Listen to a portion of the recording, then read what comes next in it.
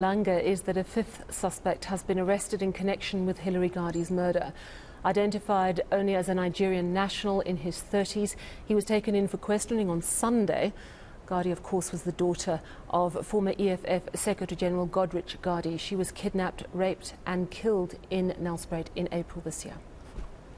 We have charged him in terms of defeating the ends of justice. We have taken him for questioning on Sunday afternoon, and ultimately we managed to charge him today.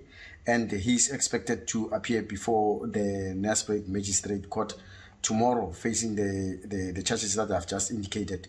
And I must indicate that we have indeed said from the beginning that we are not going to leave any stone unturned, and all the people or all the suspects who have been involved in this particular case are going to be arrested.